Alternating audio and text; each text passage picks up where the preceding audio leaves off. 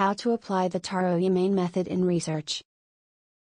To start with, you need to do three steps, namely. Step 1. Let's assume the following estimated population for parents, teachers, supervisors and students. And itemize the same below. Category: estimated population size.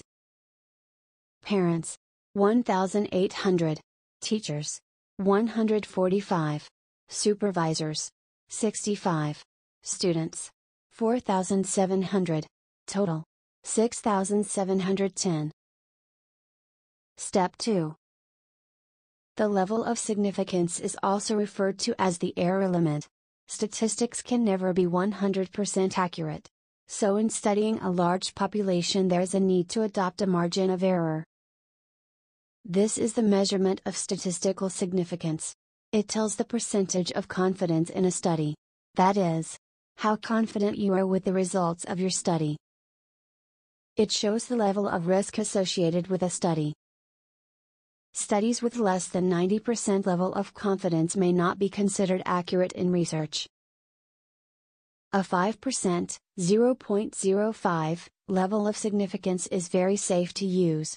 Adopting a 5% significance level means that the p-value is less than 0.05, meaning that out of 100%, you have a confidence level of 95% while there is just a 5% possible error in your research. Let's use a 0.05, 5%, level of significance for this. Step 3. Determining the sample size of parents. The following will be obtained. N equals n/1 plus ne2. N equals 1,800. E equals 5/100 equals 0.05. Therefore, 1,801 plus 1,800 0.0025 equals 1/800/5. N equals 327.3. The sample size is therefore 327. This represents the number of questionnaires that will be administered to respondents. The calculations for each population in the categories, that is, parents, teachers, supervisors, and students, should be done.